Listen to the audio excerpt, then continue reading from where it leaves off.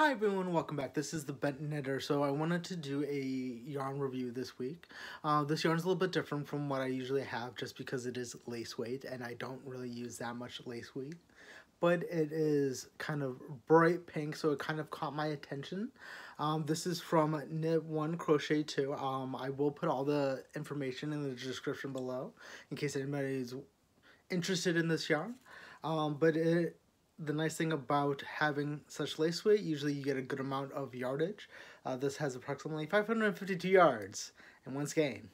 So yes, you can go quite a long way with this. So like I'm actually in the middle of making a blanket with it, but it is Cria Lace. It is 65% alpaca and 35 Tencel. So it is pretty fine. It is considered #1, super fine. But the nice thing about this kind of weight, now if you don't knit knit lace, which I don't really do that often, which I'm going to actually start doing, is that it's also great for patterns, because it gives you a lot of definition. It holds the pattern really well, as you can see here. That's kind of why I like doing working with lace weights when I do, is just the fact that if you have a really kind of detailed pattern you want to use or want to do the lace, it will hold up that definition for you that you want, so you can actually kind of see the stitch work throughout your program. I know with a lot of thicker yarn, you don't get that definition you may want throughout the pattern. So this holds it really well.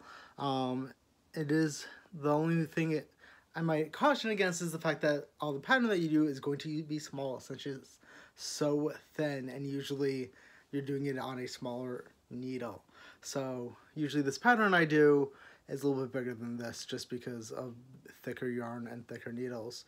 But it is pretty good yarn, and I like working with it even though it's lace.